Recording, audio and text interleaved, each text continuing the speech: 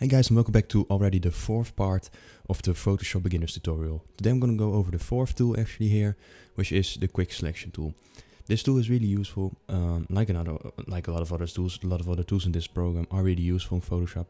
But today I'm actually going to go over this one, and this one in particular is also to cut out things, cut out things from images, or to just, how's it called? Make a selection of something. I'm just going to show you here. So I'm going to go to File and open an image. Actually, this one here, I have a beautiful bridge. It's just pretty random. I'm just going in with it. Let's see, unlock it. It's right over here. There we go, and make it a layer. So I'm here on the tool, and I'm just going to go through the things that are available. So first of all, this is what it does. You drag it, and it makes some selection. It takes off bits of the image, and it doesn't take everything. But I'm going to go in detail about this in a little bit. As you can see, it does some quick things around images. And then you have the minus one, because this is the normal one. And if you start dragging it, it will become positive or negative or minus, It will mean that basically you can correct a little bit what you did, You're like, oh, I didn't do that really well, or it didn't take the... And as you can see, a little bit, sometimes there are a little bit of dots or little places you forgot, so be sure you're going over it pretty well.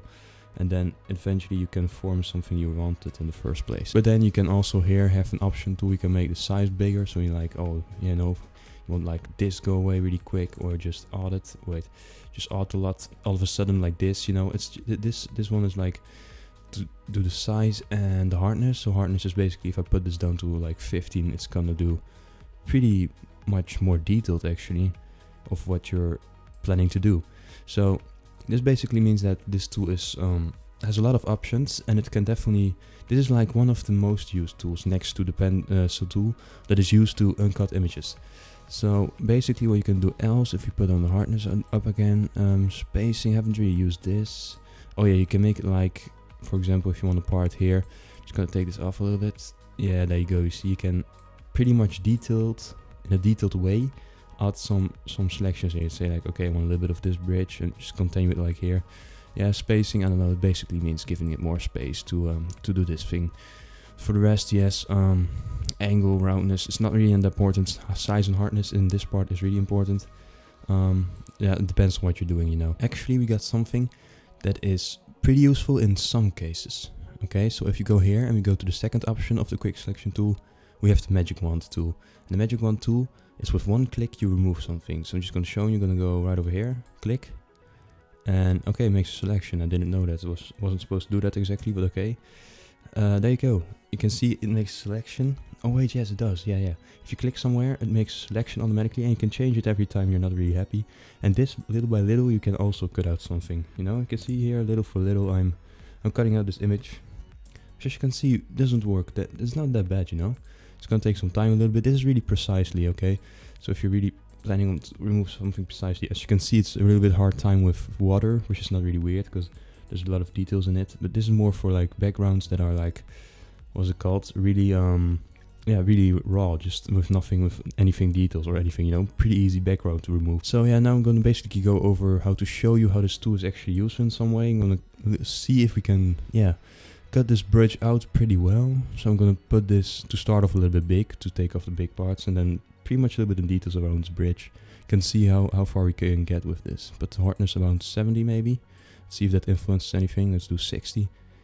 Okay, there we go. Let's see. I'm gonna start here because of course this. Let's see if there you go. It already starts to put a little bit down. Put it on minus and correct. Oh, there you go. It took it pretty well. That's nice. Okay, so I'm gonna go on plus again. I'm gonna go here a bit. Pretty sure. Yeah, there we go. That's good enough for the bridge of that part.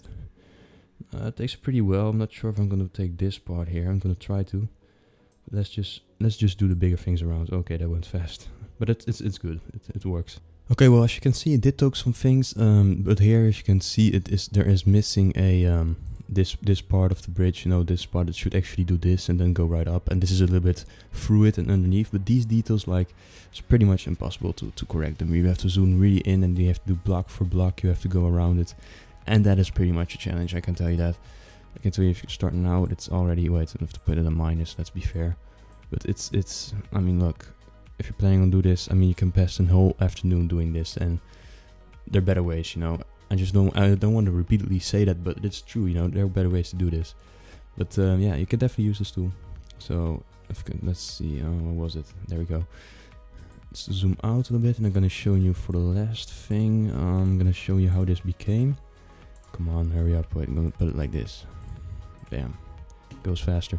So let's see, actually here the selection. Let's put a little bit around here. Do the plus. Okay, let's see. Something like this. No, that's not good. It's the minus. Sometimes it's hard to distinguish the both. But yeah, as you can see, I'm just zoom in. I'm just gonna correct it a little bit. I said zoom in this time. Correct these two things, and let's see how fair it could actually end. If you do a little bit of, put a little bit of time in it. Let's see. Let's just do a little bit of effort for this one. As you can see, sometimes it does stick a little bit against the image, which is the goal, of course, which you want to discuss. And other times, yeah, with this kind of corners, he has a hard time, unfortunately. As you can see, it starts, yeah, but it is not bad. Okay, it's not bad. So let's do this. Let's say it's good. This is really hard. This is like really hard to do. And then this, maybe we can, oh no, that should be minus. Maybe we can get this one up a little bit. That's pretty nice.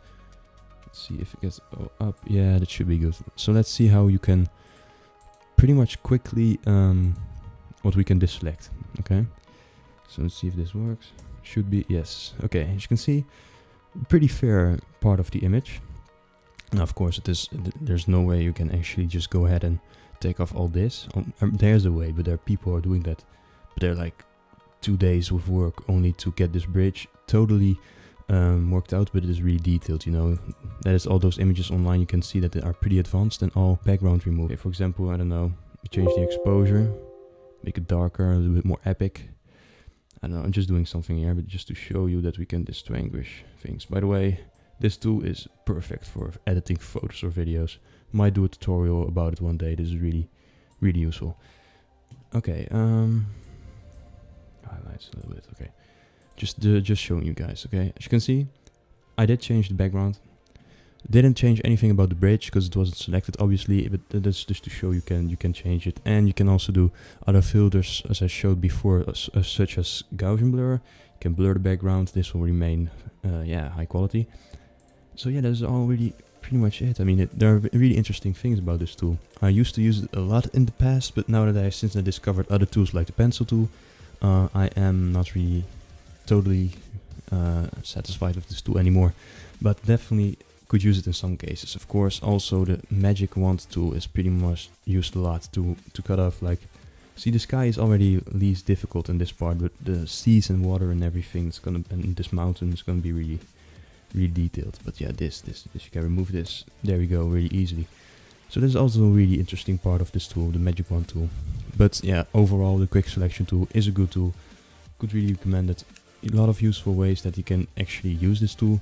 So yeah, just go ahead and go work with something, just check it out, see what it does for you and your project, and yeah, I hope I helped you out a bit. In any case, I hope you liked this video.